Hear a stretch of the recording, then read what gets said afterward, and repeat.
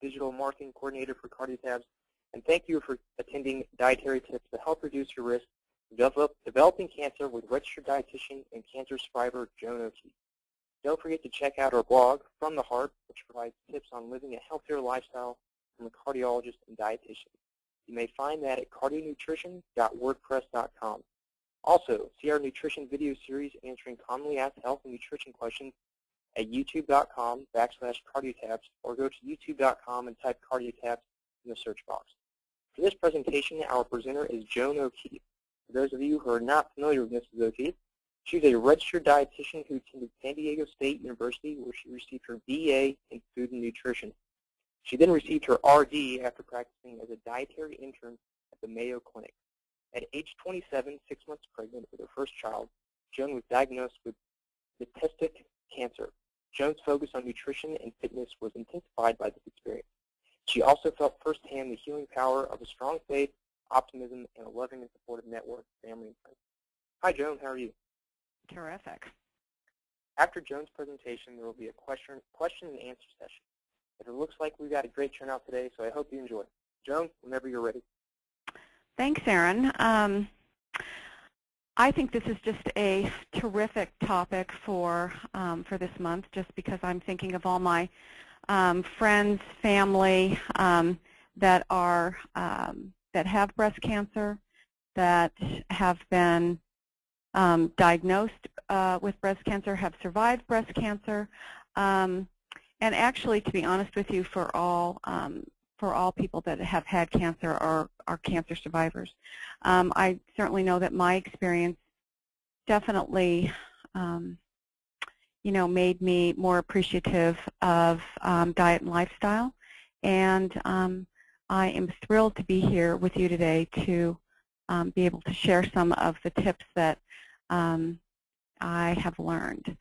So anyway, let's get started. I want to talk to you about the factors that are going to help reduce your risk of developing cancer, or if you do have cancer, let's see if we can nip that in the bud, because I really feel that diet and lifestyle plays a huge role in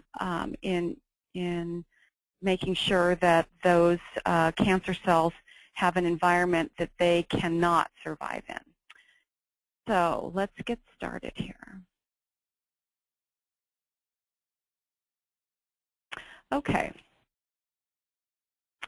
The first risk factor for cancer, which unfortunately is really an issue in the American population today, is obesity.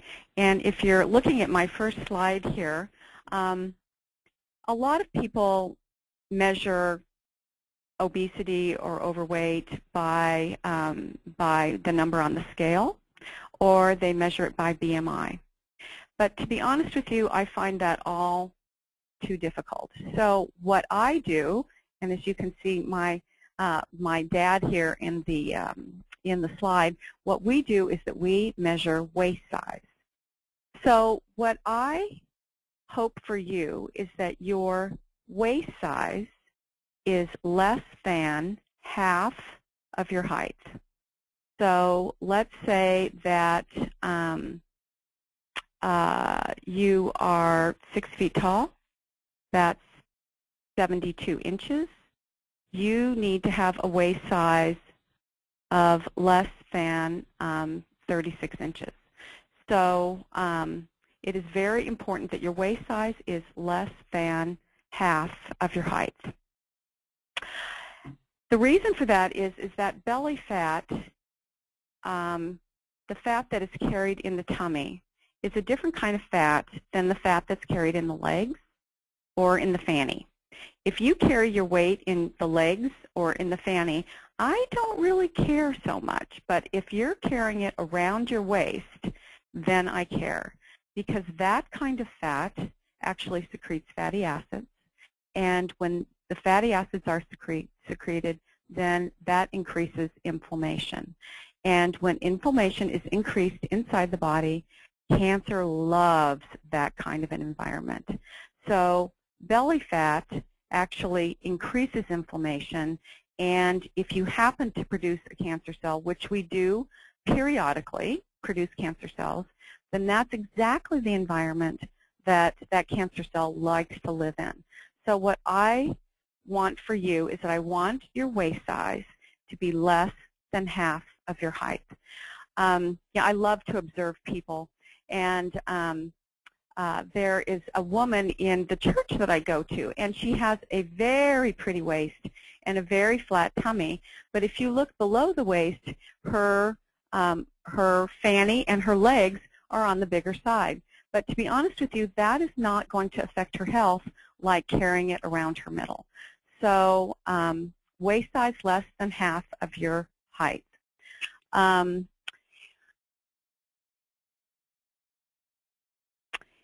Now, let's talk about how we're going to get that waist size down to less than half of our height. See, when you start your morning with the wrong kinds of foods, then what happens is that you crave the wrong kinds of foods the rest of the day. And actually, you are more hungry and low energy, and it's very difficult to think, and it's very difficult to be productive and effective all morning long if you start with the wrong breakfast. The wrong breakfast would be easily digested carbohydrate. And what I want you to look is I want you to look on the side of the screen there. An easily digested carbohydrate is a teeny tiny little molecule. Your body actually is in the business of recognizing molecules. And that molecule is so small that it's really almost already digested. So when that gets down into your stomach, then what happens is your body says, listen, this is no big deal. I have very little work to do, and it goes whoosh, and it throws it into the bloodstream, giving you that blood sugar spike. Now, when you get that blood sugar spike from that easily digested carbohydrate, and what might those be? What might be easily digested carbohydrate? How about donuts? How about bagels? How about sugary cereals? How about Pop-Tarts? How about toaster strudels, croissants? How about pancakes with syrup? How about toast with jelly? All of those are considered easily digested carbohydrate, which is a very small molecule. When that raises that blood sugar so high and so fast, your body gets really nervous. And when your body gets really nervous, the top of that spike, what happens is your body will secrete insulin. And insulin's job is to bring down that blood sugar. And when it brings down that blood sugar, it's not going to bring it down nice and slowly. It's going to crash and burn. Because if that blood sugar stays up high for a long period of time, that's diabetes. And diabetes is dangerous because it's high blood sugar or too many sugar molecules in the bloodstream. And when there are too many sugar molecules in the bloodstream, what happens is that it destroys the tiniest of the little arteries, the tiniest of the little arteries in the brain, in the eyes, in the heart, in the kidney, and in the toes. And then what happens is if blood sugar is high for a long time and those arteries are destroyed, let's say you are diabetic, you get a blister on your foot from a new shoe, and that blister gets infected, and it won't heal, and it won't heal, and it won't heal because there's no blood getting to that blister because all of those tiny little arteries are now destroyed. So then eventually if that blister doesn't heal and it continues to get infected and gets gangrenous, then what happens is that we end up, amputating that lower extremity. So when you do the wrong thing at breakfast, easily digested carbohydrate, you spike that blood sugar and you secrete insulin to bring that blood sugar back down. And when your blood sugar comes crashing down after that insulin release, then what happens is, right there in the mid-morning, you feel like you've hit a wall. You can't think straight, you have low energy, you think to yourself, oh my gosh, I must not have slept very well last night. I need coffee. That's what I need. I need coffee, and I might as well have a little bit of a muffin, maybe a muffin or a bagel or some more easily digested carbohydrate. Because when you start your morning with easily digested carbohydrate, that is what you're going to crave all day long. So mid-morning, I want a muffin. Mid-afternoon, I want cookies, chips, pretzels, crackers. I want more easily digested carbohydrate. Unfortunately now, what happens is that every time that we spike and crash, we want to spike and crash again, because when that blood sugar is on its way up, that feels really good. You're getting a little bit of a sugar rush, and you're getting a serotonin release. That's your happy hormone. And when that blood sugar comes crashing down, you want to do that again. Now, what's the problem with that? The problem with that is that now you will probably eat twice as many calories in a day as what you really need. And when you eat twice as many calories in a day as you need, then we're talking weight gain. So we can talk 5, 7 pounds every year, and before you know it, that abdominal fat or that abdominal girth has grown. So when you start your morning with easily digested carbohydrate, then what happens is you want that all day long. Unfortunately, you will be spiking and crashing all day, and that can happen now 5, 6 times during the day, and every time you do that, you cause inflammation. And inflammation, remember, is where cancer loves to grow. It's like a kid in a candy store. It just loves to grow in that kind of an environment. So now you're causing, every time you spike and crash all day long, you're causing more inflammation, more inflammation, more inflammation. You're also gaining weight because you're increasing your calorie intake during the day. And when that blood sugar comes crashing down like that, I mean, you're really hungry. This isn't your imagination. You're hungry and you're tired and you want more easily digested carbohydrate. So now we've got an inflammatory environment in your body because we're gaining belly fat and because we're eating the wrong foods and causing inflammation. Cancer loves inflammation. Okay. Dietary factors to reduce the risk of developing cancer. Obesity. We need to get that waist size down. How do we get the waist size down? First thing that we do is that we start eating the right foods. The second thing that we need to do to reduce obesity is to make sure that we exercise daily. And I'll have people say to me, well, you know, when I was in high school, I was a track star. Well, I don't care what you did when you were in high school. I care what you did yesterday. The benefits of exercise actually only last 24 hours. So what are the benefits of exercise? First of all, you're going to burn the calories. You're going to burn extra calories while you're exercising. But that actually is the least of the benefits of exercise. You're also going to raise your metabolism. You're going to use more calories now for the next 24 hours. So if you exercise, let's say this morning or tonight, for the next 24 hours, you're going to use more calories. The next thing that it does is it's going to help your sleep. And if I'm going to get you to lose weight, the deal is that I've got to get you to sleep well and for enough time. So enough time for an adult is 7.5 hours of a good quality of sleep. And if I can get you to sleep 7.5 hours with a good quality of sleep, I can get the cortisol levels down. And cortisol is caused by stress, and we all have stress in our lives. And it's only reduced by 2 things. One is exercise, and one is sleep. And if you don't have a good quality of sleep, and if you don't sleep for long enough, then what happens is you wake up in the morning and your cortisol levels are high. And if your cortisol levels are high in the morning, it says 2 things to your body. The first thing that it says is that I'm hungry. I'm hungry, I'm hungry, I'm hungry. And the second thing it says to your body is store belly fat. So not only are you eating all day long, you know, I want that. Nope, that wasn't it. No, I want that. Nope, that wasn't it either. I want that.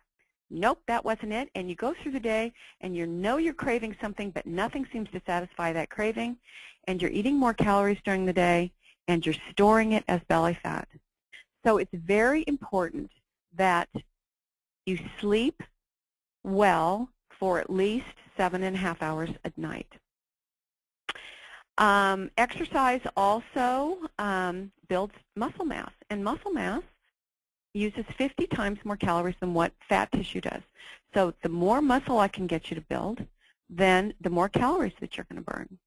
Also, the more muscle that you build, the longer I'm going to be able to keep you in your own home.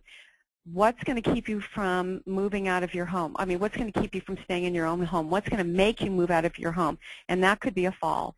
And if you have a fall, then what's going to happen is that your health now is going to make the decision of where you live. You're not going to make the decision where you live. Your health is going to make the decision. So exercise is very important to help prevent obesity. So eating the right food, getting enough sleep, and exercise. Now, what are the right foods? If that easily digested carbohydrate is the wrong food, what is the right food? The right food is going to be starting your morning with a protein source. Remember that your body is in the business of recognizing molecules, and protein is a gigantic molecule. So when that gets down into the stomach, your body can't put that into the bloodstream to be used as energy. So what happens is it sits in the stomach, sits in the stomach, sits in the stomach for a long period of time while your body tears it up with gastric juices and mechanical action until it's small enough that it can be put into the bloodstream. So instead of getting that spike and that crash, what happens is that your blood sugar goes up very slowly and then comes down very slowly.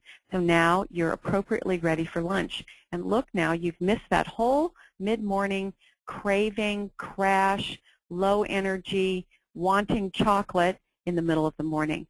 So now when I can get you to start your morning with protein, include a protein source at noon, and include a protein source at night, then what happens is I can keep that blood sugar low and even, I can keep your weight down, and remember, when you spike and crash, you cause inflammation. But when I can keep that blood sugar low and even, then we decrease the inflammation. So I'm cutting the calories, cutting the waist size, and making sure that I cut the inflammation by decreasing the spikes and the crashes. Okay. Low vitamin D. Okay, where do we get vitamin D? We get vitamin D from the sun. Now, who makes vitamin D the best? And that would be lighter-skinned people make vitamin D the best. But unfortunately, lighter-skinned people tend to get more sunburns.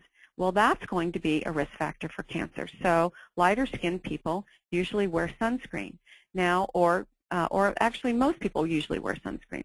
But the lighter-skinned people who make the vitamin D, when they wear sunscreen or when anyone wears sunscreen, we're not going to make vitamin D in our skin. So what we need to do is that we need to make sure, especially really anywhere on the continental U.S., when we get into the fall, winter, and spring, we need to make sure that we take an oral vitamin D supplement. Vitamin D helps prevent cancer. And the way it helps prevent cancer is I want you to picture in your head a bunch of little circles, and those little circles are cells. And when your vitamin D level is high enough, and I really like that level of about 45 to 55 when you get your vitamin D checked. I like 45 to 55. So picture all these little circles. And when your level is in a normal range, then your cells make vitamin D receptors. And all those little receptors sit on the outside of that cell. So let's say one of those nasty cancer cells shows up on the scene, and he says, to those cells with all of those vitamin D receptors, he says, I want you to be a cancer cell. I want to spread to you. And the cells that have all of those vitamin D receptors say, not today. You're not going to spread to me now or ever because I have my vitamin D armor on. I am protected from you because I have enough vitamin D receptors around my cell that you cannot spread to me. Now, let's say you have a low vitamin D level. That means that those cells, you only make a couple of little vitamin D receptors on each cell. And that nasty cancer cell shows up on the scene again. And he says to those cells that don't have enough vitamin D protection, he says to those cells, hey, I want you to be a cancer cell. And they say, okay, I guess we'll let you spread into our tissue. So what happens is that those cells are not protected because they don't have enough vitamin D receptors on the outsides of their cells. So what does it take? Well, it takes 20 minutes during the summertime in Kansas City. It takes 20 minutes of sun exposure. Let's say sitting in your bikini on the front stairs of your house reading the mail. Just picture that. So it's 20 minutes of sun exposure with no sunscreen on. But the deal is that I don't want you to get a sunburn because a sunburn will put you at risk for melanoma. So if you can't do that for whatever reason, then we need to take a vitamin D supplement. And a vitamin D supplement needs to be 2,000 international units of vitamin D3. That's 2,000 international units of vitamin D3. And our CardioTabs multivitamin already has that in it, so you don't have to take an extra vitamin D supplement. But it is very important, and if you wear sunscreen during the summertime, you probably are going to end up taking, or you're probably going to need to take, a vitamin D supplement all year long. So vitamin D is huge when it comes to cancer prevention. And the darker your skin, if your skin is very dark, you don't make vitamin D as well in your skin. Or if you are overweight or obese, you don't make vitamin D as well. So for sure, you need to be on a vitamin D supplement. Okay, so obesity, inflammation caused by eating the wrong foods, and low vitamin D. Okay, burned or blackened meats. I had a friend who was 38 years old and was diagnosed with a pancreatic cancer. And when he showed up at the Mayo Clinic, one of the first questions after diagnosis was, do you eat a lot of burned or blackened meat? Burned or blackened meat has been found to be a risk factor in GI cancers. And GI cancers would be gastrointestinal. That starts in the mouth, goes to the esophagus, down to the stomach, the pancreas, the colon, and the anus. So any of those areas are very susceptible to cancer if you eat a lot of burned or blackened meats. So let's say I go out to a restaurant and I'll order the grilled salmon or maybe even the grilled chicken. I never eat the part of the grilled chicken or salmon that has the grill marks on it. I will trim that off. So make sure that you don't eat burned or blackened meats because that really will increase your chance of getting GI cancer. Sun exposure, we kind of went over that. Sun exposure, burning. If you get sunburns, many sunburns, will really put you at a risk for melanoma. And melanoma, pancreatic cancer, those are a couple of cancers that when those metastasize, we have a very difficult time curing those cancers. Much easier to cure those cancers if they have not metastasized, if they're still contained. So, so please be very careful of that burned or blackened meat or excess sun exposure where you're getting a sunburn. Cigarette smoking, it doesn't even seem that I should have to even talk about this, but the reality is that cigarette smoking is still an issue in the United States. James, my husband, the cardiologist, he will, you know, especially like when it comes to heart disease, I mean, we have a lot of ammunition against heart disease today. Diet, exercise, we have great drugs. But he will tell his patients, he'll say, you know, if you're still smoking, I can't help you. So cigarette smoking, of course, puts you at high risk for many cancers, especially lung.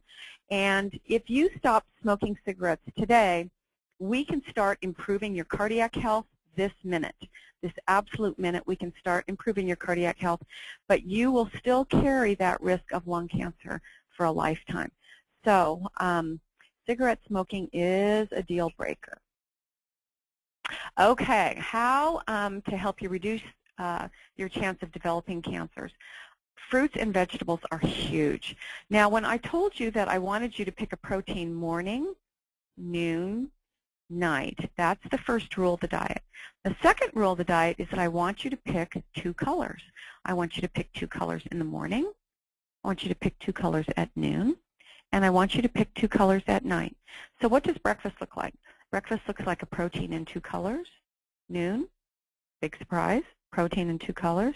Night, protein in 2 colors. Now colors can be fruits or vegetables. So let's say we start our morning with, let's say, low-fat or non-fat cottage cheese with a half a cup of strawberries and a half a cup of blueberries. Or maybe we do egg whites with tomato and green pepper. Now, maybe you all are good at that omelet thing, but I can never flip it and get the get all of the fruits and vegetables in the inside of the omelet. So I end up just basically scrambling my eggs with the fruits and the vegetables all together. Let's say we do something like, I call this breakfast in a bucket.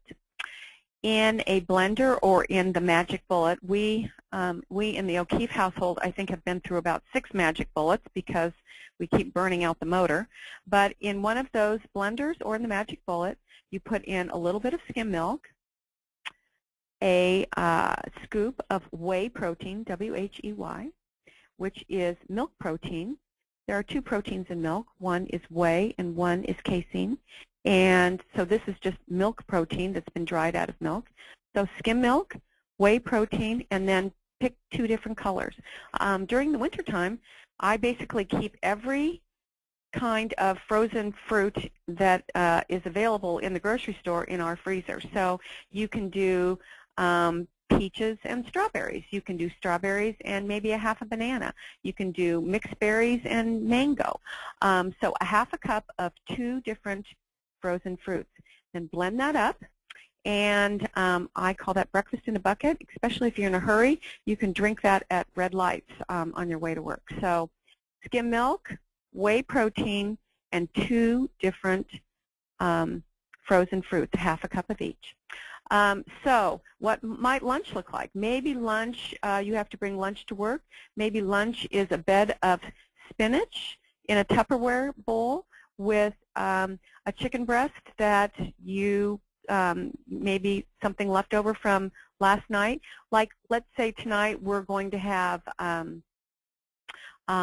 pork tenderloin on the grill. I will make extra so that I have enough for lunch for the next day. But let's say you could have a bed of spinach. You could cut up a red pepper, those are your 2 colors, and then put something left over on the top. So maybe the chicken breast or the pork tenderloin, and then toss that with olive oil and maybe a little lemon juice, or olive oil and wine vinegar. So think protein and 2 colors. When I can get you to get 9 servings of protein, 9 servings of color in a day, color is very important when it comes to preventing cancer. Not only does it have water, vitamins and minerals, and fiber, but most importantly, it's got antioxidants.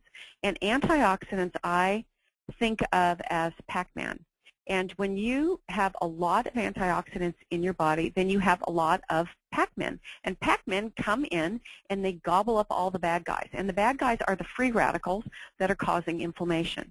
So the more fruits and vegetables you've got in your diet, the more antioxidants you've got. The more antioxidants you've got, the lower your inflammation. And remember that cancer loves inflammation. So the lower your inflammation, the lower your cancer risk. So fruits and vegetables are incredibly important. So pick 2 in the morning, pick 2 at noon, and pick 2 at night. Okay. Try colorful berries. Berries are terrific.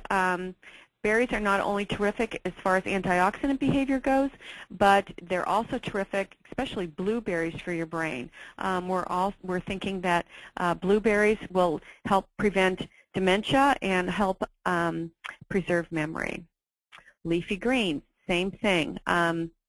We love leafy greens. Leafy greens are full of antioxidant behavior, and we should include some leafy greens every single day.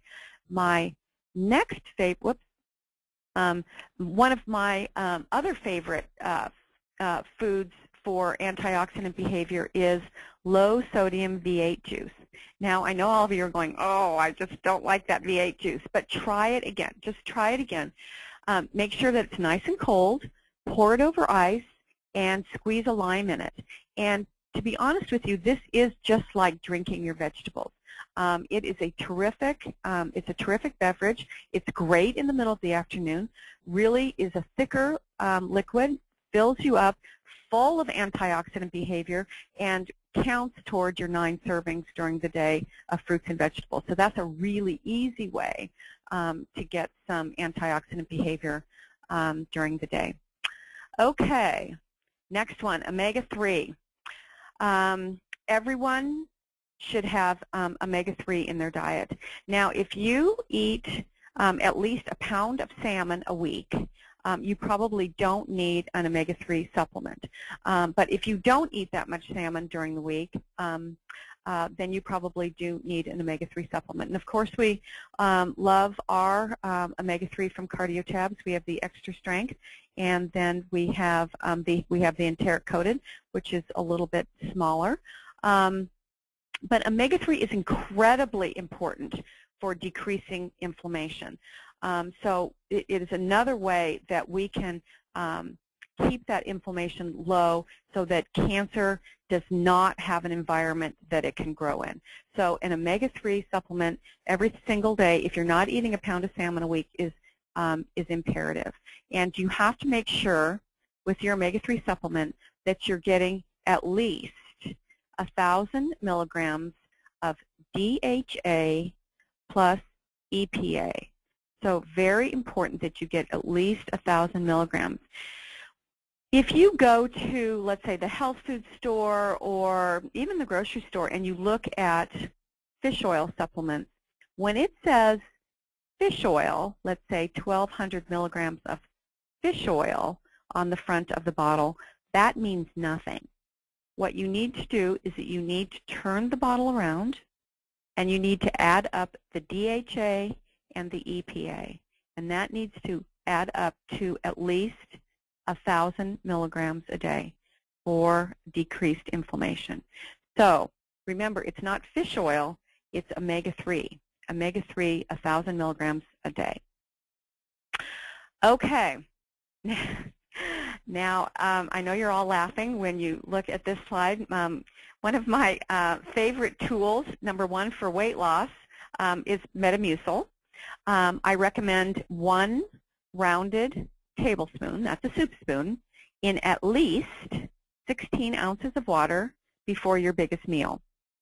So you take a 1 rounded tablespoon, put it in the glass, fill it up with water, stir, and drink. Please do not let it sit on the counter because it's going to turn to gelatin. But I want it to turn to gelatin in your stomach. When it turns to gelatin in your stomach, what it's going to do is it's going to fill you up and you will eat less calories at your next meal. So if we're working on weight loss, it's a terrific weight loss tool. The other thing that it's great for is that it lowers bad cholesterol. That's your LDL. Lowers LDL by anywhere from 7 to 10%. I can do that naturally with Metamucil, which is psyllium fiber. And the last thing that it does is that it keeps the colon nice and clean. So if you've ever had any issues with constipation or irregularity, I love this as a tool. Plus, as I say, as the stool comes through, you can feel that it comes through and it's really nice and clean. So you know that that colon, that the sides of the colon is staying nice and clean. So we'll reduce you know, the incidence of GI cancers by increasing your fiber. So I love Metamucil. If we're out of Metamucil in the O'Keefe household, then someone's got to go to the drugstore. So, and that would be James. Okay, exercise. We talked about exercise. Exercise is incredibly important, once again, to help you sleep and to decrease, to increase calorie burning, and it also decreases inflammation. One thing that the one thing that I did not review that I want to go over very quickly is cruciferous vegetables are incredibly important when it comes to fighting cancers. And what are cruciferous vegetables? That would be Brussels sprouts, broccoli, cabbage, I'm missing one, Brussels sprouts, cabbage, and cauliflower. Okay, so those four are incredibly important for cancer prevention, or if you already have cancer. They actually, cancer just hates those vegetables. They produce chemicals that make it very difficult for cancer to grow. So if you have cancer, if you'd like to prevent cancer, make sure that you know, have a cruciferous vegetable every single day. Now, I know you're all moaning and groaning when I say Brussels sprouts, but try roasting them. I love this. So what you can do is that you take the Brussels sprout, especially if they're on the larger side, and I just wash them and cut them in quarters, and then I toss them with olive oil, and then I roast them in the oven on a cookie sheet, and then I put foil on the cookie sheet because I hate washing the cookie sheet. And I roast them at 350, but you have to watch them because they will brown pretty fast. So just try and bake them or roast them in the oven. The other recipe that I really like is I will make a vegetable salad with cauliflower, broccoli, those little cherry or grape tomatoes, onion, and mix it with olive oil and wine vinegar. And I will just serve a vegetable salad that looks like that. So eating those cruciferous vegetables every single day will help prevent cancer and as I say, make an environment where cancer is very difficult for it to grow. Anyway, in conclusion,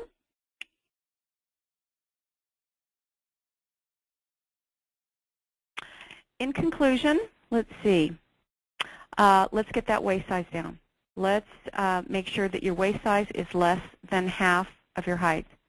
The way we do that is we prevent cravings by starting with a protein morning, noon, and night. Make sure that you have plenty of color in your diet. Make sure that you include 2 colors, morning, noon, and night. Water is incredibly important, and it really is 6 to 8 glasses during the day. Physical activity is incredibly important. Burns calories, reduces inflammation. No smoking. Make sure that you get enough vitamin D and enough omega-3. Anyway, thank you so much for attending today, and if you have any questions, I am happy to answer them. Let's see here. Thank you very much, Joan. That was a great presentation with a lot of interesting facts. We've taken some questions from people as they registered and during the presentation, so we'll go into that while we still have some time left. First question is, what do you think of Kashi granola bars for breakfast? It's about 140 calories with 7 grams of protein, 5 grams of sugar. Would a bar with an apple or banana be acceptable? You know, I don't love that. First of all, I want you to look at the ingredient list, not the nutrition label, but the ingredient list. And my rule is that if you can't pronounce it, you can't have it. So, or if you don't know what it is, you can't have it. And I know that those kashi bars basically would or could sit on the shelf for years. And this because they have so many preservatives in them. And 7 grams of protein, to be honest with you, is not a lot of protein. 7 grams of protein is 1 egg white. So let's say that you scrambled up 1 egg white. That's it, not the yolk, just the egg white. 1 egg white is about a bite and a half of scrambled eggs. So that is really, number 1, that's not enough protein. And number 2, I don't like all the preservatives in those bars. Now, as I say, you could do breakfast in a bucket. How about my protein pancakes? I love this recipe. In a blender, you blend 1 cup of non-fat or low-fat 1% cottage cheese, 6 egg whites, and 1 cup of raw oatmeal, just regular old raw oatmeal with the man on the front. Blend that up. On a nonstick griddle, spray it with Pam because these will stick. On a nonstick griddle, I usually make about 14 to 16 silver dollar size pancakes. Cook them low and slow because they are a protein source and they take a little bit longer to cook. And then, okay, trick question: do we serve those with honey or syrup or jelly? That would be no. That's that easily digested carbohydrate. We put peanut butter on them. So we put protein pancakes. Where are you getting the protein? You're getting the protein from the egg white, you're getting it from the cottage cheese, and you're getting it from the peanut butter. So that is a terrific, that's a terrific start in the morning. You can make a batch of those and then reheat them during the rest of the week. And serving size is usually about 3. In fact, I would give that to Evan O'Keefe, who is now a freshman at Emory University in Atlanta. I would give that to him before he would take all his standardized tests, you know, the SAT, ACT, etc. So I really don't like protein bars. Okay, next question. Great, great response, Joan. Next question is, how many grains per day do you recommend, or do you recommend taking, consuming grains at all? Oh, grains? Yes. Oh, you know what? Grains, whole grains are fine foods, but remember, good things first. I want you to pick a protein and 2 colors first, and then whole grains if you're still hungry. And whole grains are terrific for growing children. They're great for athletes. They're great for people that need more calories. But for people that are really trying to lose weight, I do limit their whole grains because protein, remember, keeps the blood sugar low and even, keeps you full, keeps you thinking, efficient, productive, happy all day long, eating less calories. Fruits and vegetables, antioxidants. Antioxidants morning, noon, and night, helping to prevent cancer. So I think grains, whole grains are fine, but they come after your protein and 2 colors. The other thing is that the best whole grains, I know the best whole grains are actually oats and barley. So really not so much wheat, but oats and barley. And if you're going to eat a whole grain bread, I really prefer the fresh breads. You know, not the kind that are in the Wonder Bread section, but in the kind that actually, we have a brand in Kansas City called Farm to Market, which I just love. And they have one that's called Grains Galore, and that actually you can see the nuts and the seeds in the bread. And so if you're going to have a bread or a whole grain bread, make sure that you can see all those nuts and seeds in there. And what that will do is that will slow digestion. Great, thank you. Another question, what, if any, effect does sugar play in developing cancer? Ooh, yeah, sugar. Okay, sugar not only plays a role in developing cancer, but it also plays a role in developing wrinkles. Sugar causes inflammation. Remember that sugar is a teeny tiny little molecule. Sugar is easily digested carbohydrate. So when you ingest sugar, not only do you want more sugar, not only might you gain weight, but every time you have that sugar, you spike that blood sugar, and when you spike that blood sugar, you cause inflammation, and when you cause inflammation, you make an environment that cancer loves to grow in. So the deal is that, you know, number one, I don't want to do cancer again. That was no fun. And number two, I want to age well. So I don't touch sugar with a 10-foot pole. So I actually do have some girlfriends that know exactly how many M&Ms they can eat during the day and maintain their weight, but I can see it in their skin. Their skin has aged terribly. So sugar makes an environment that is highly inflammatory, and cancer loves to grow in that. So, and inflammation from the sugar also comes out in the skin, causing wrinkles. Thank you for that response. Our last question is, what are the benefits of turmeric? Oh, okay. Actually, we do not have too many human studies on turmeric yet. We have quite a few animal and laboratory studies, but it actually is looking quite promising for cancer prevention. Turmeric is an antioxidant. It's just, it's, you know, and basically it's a spice that comes from India. It is an antioxidant. So once again, turmeric has a lot of Pac-Men, and Pac-Men basically get in there and gobble up all the bad guys and decrease inflammation. So, and turmeric can be found in an everyday food called mustard. So you can, mustard we consider a free condiment, and so you can use mustard freely and feel that it is really good for your health, helping you to prevent cancer. I think it's going to be very promising. As I say, we don't have a lot of human studies yet, but I think it's going to be very promising. We've had one more. Do you have time for one more question? Sure. What are your thoughts on stevia? Ooh. Okay. All right. Here we go. Stevia, along with NutraSweet, aspartame, all of the non-nutritive sweeteners, basically, I don't like them at all. If you came to me and said, Joan, I want to lose weight, and you had artificial sweetener, pardon me, non-nutritive sweetener in your diet, you know, I almost can't help you. People that have non-nutritive sweeteners in their diet are resistant to losing weight. And there are 3 reasons for this. You know, James and I are bantering about this all the time at home. I mean, people say, you know, well, what do you guys talk about? Well, you know, this is what we talk about. So, you know, he used to say to me, oh, Joan, you know, just let your clients have non-nutritive sweeteners. It's just a little bit of sweet. It's not going to hurt them at all. But I kept saying to him, you know, you don't understand, James. When these people have non-nutritive sweeteners in their diet of any kind, they won't lose weight. And so a study came out a few years ago and basically said that non-nutritive sweeteners, all non-nutritive sweeteners, whether we consider them coming from a natural source or not, do 3 things. The first thing that it does is that it turns on your appetite for the day. I mean, it makes you eat more calories during the day. The second thing that it does is that it turns on your sweet tooth. So you're looking for more sweets during the day. So every cookie tray, every candy dish, you know, you want one of those. It turns on your sweet tooth.